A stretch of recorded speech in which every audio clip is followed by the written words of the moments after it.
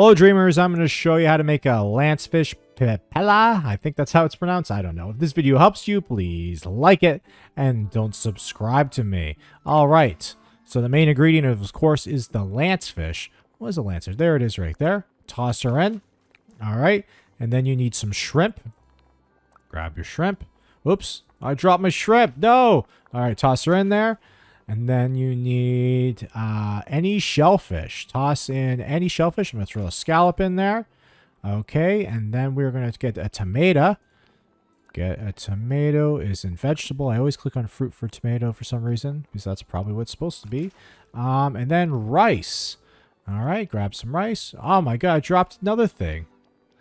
Throw rice in there. Start cooking. Bing, bang, boom. You got yourself nicely cooked fish.